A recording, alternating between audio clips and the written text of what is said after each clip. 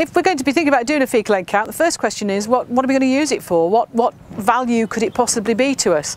And really with the faecal egg count, what we're really trying to do is to give ourselves a really good indication of how many adult worms our sheep are carrying, and therefore whether or not they might need to be treated, how much contamination they're putting down on the field at any one point in time.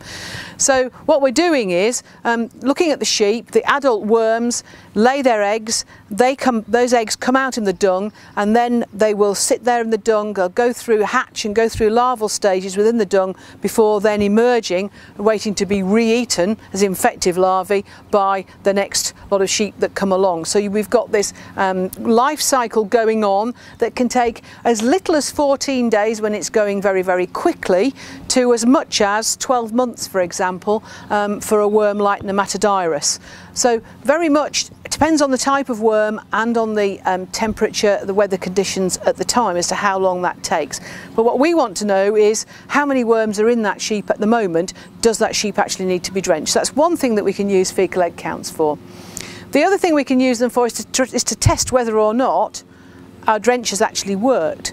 Because if we look at the life cycle, then our sheep at the top there, we go in and we treat it with a wormer, with an anthelmintic, but if that anthelmintic either hasn't been administered properly, or increasingly number of cases there's some resistance there and we leave resistant worms alive in the sheep, then we really ought to know about that, because it's not going to be obvious, but we are going to lose sheep performance if we don't deal with it and we don't find out.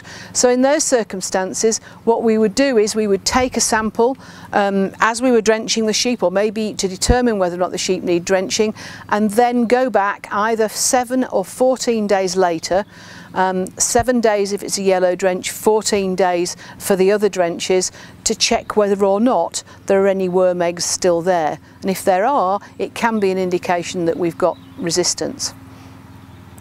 The third way that we can use faecal egg counting is really just to tell us something about how contaminated our pastures are.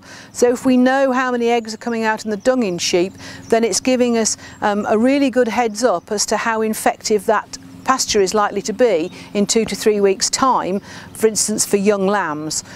So that can be often very useful. It can help people to decide maybe when they're going to wean lambs and move them on to lower infection pasture, if they're in a situation where we know a lot of eggs are going out onto the ground they're currently grazing.